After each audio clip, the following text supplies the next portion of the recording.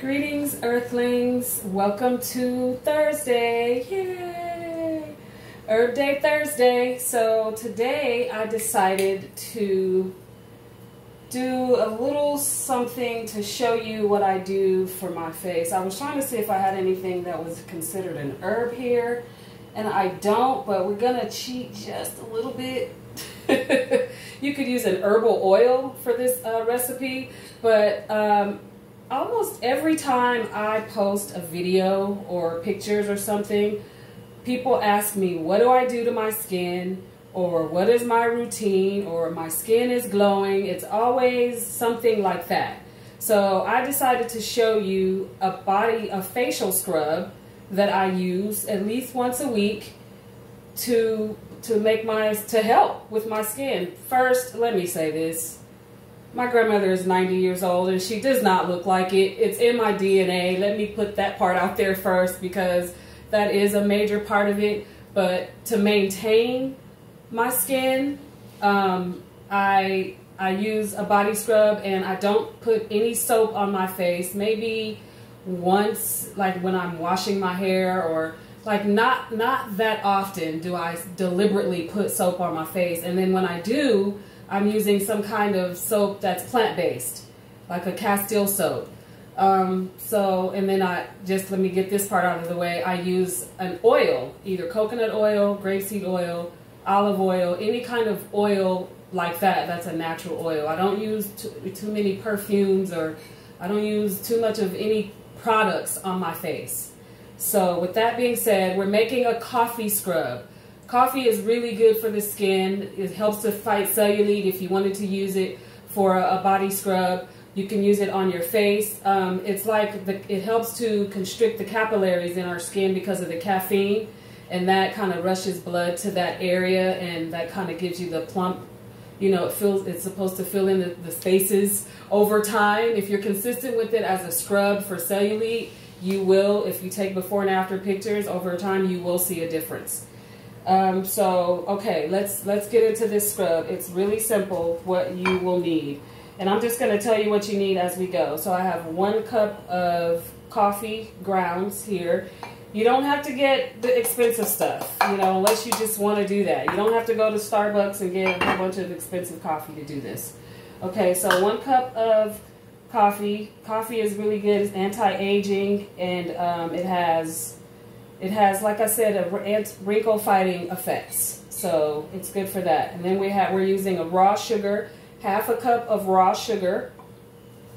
Sugar helps to hydrate the skin, which helps it to maintain that glow. It's also beneficial for the exfoliation and helping to get rid of the dead skin cells.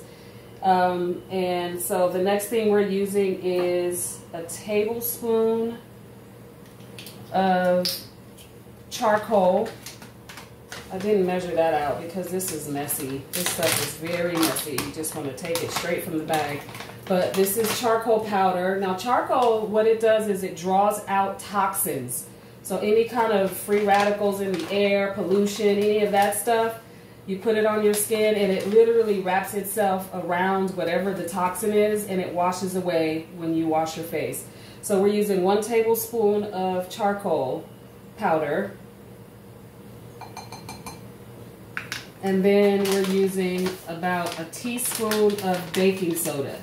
Now baking soda is good for someone who has itchy skin. It's very alkalizing to the skin. So baking soda will help with that. It kind of dries the skin out. So if you have really oily skin, you could use baking soda, just a teaspoon. It's very abrasive. Even though it's really thin, it's very abrasive. So that'll help with the exfoliation part as well. Okay, so that's all of the dry ingredients we're going to put in. Now with your scrub, you can use as much or as little as you want, but this is just to balance it out. You don't want too much charcoal powder. You don't want too much coffee. And then you just add whatever oil you want to use. So let's stir that in first and get that nice and mixed. And try to use something wooden. Try not to use anything metal when you're dealing with the bentonite clay or the charcoal powder. It's just not a good mix or just overall when you're dealing with herbs and stuff like that. So really all you have to do is mix it in, and then you can kind of see the consistency right there. It's mixed in. And then what we're gonna do is add some oil. Okay, so this is a nice big batch. You could actually use this on your entire body if you want, but I like to make enough of it just so I'll have it because I'm consistent with using it. If you're one of those people that get products and they just kind of sit around forever, you can add vitamin E oil because that acts as a preservative so that it'll last you longer. And then we're using grapeseed oil for this. Grapeseed is one of the best oils that you can use on your skin. It is really high in collagen. And you can actually, I've seen it done mostly in other countries, like in China. The women over there, they literally will get actual grapes and they'll squeeze them to get the juice out of them, and then they use a cotton ball and apply it to their face. So that's how good grapeseed oil is, and that's what we're using. That's the main oil that I use whenever I want to put an oil on my face. Grapeseed oil or coconut oil. Those are my top go-to oils. So we're going to need more of the grapeseed oil. And so you want to make sure that it's not too dry, and also make sure when you're using this in the shower or in the sink that you don't get any water in it, because that will introduce mold and it'll ruin over time it'll ruin your final product. Okay, so see, this is getting there. Let me get that on camera. And it looks like mud. I like to call it a messy pleasure because of the benefits of that. So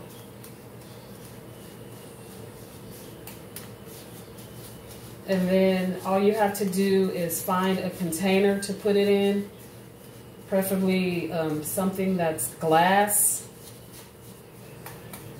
I'm going to add a little bit more oil, but I'm going to use almond oil this time. Almond oil is a good nurturing oil.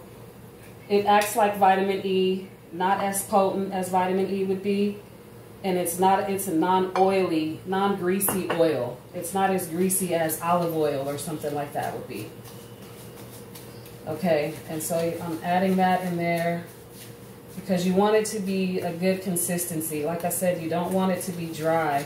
And when you're done, you want to feel like you actually, because with the scrubs that I use, after I'm done, I feel the oil, the residue of the oil left behind, which is what you want. Okay, so there we have it. Let me just kind of show you that, oops, without making a mess, because that charcoal powder is really, really messy. So that's all I do. And then like once a month, about once a week, you can do it twice a week, but I wouldn't do it more than that because of the abrasion. You don't want to, because it will scratch your skin if you do it too much. But like once a week, I wash my face. I do a whole routine. And when I wash my face, like I said, I still don't put soap. I use a hot, wet rag and I scrub it like that, under my neck and all over those places. That could be why my skin glows, because I don't wash away all of the natural oils that it produces. And I don't use any kind of lotion, anything with fragrance. If I do, it's an essential oil. To this, you can add your favorite essential oil. Lemon is really good for the skin. It's good for rashes and eczema and stuff like that. So you could add lemon oil to it.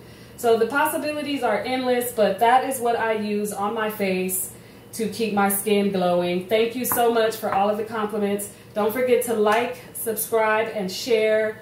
And don't forget to check us out. We're on Instagram and Facebook, Mother Earth's Healing.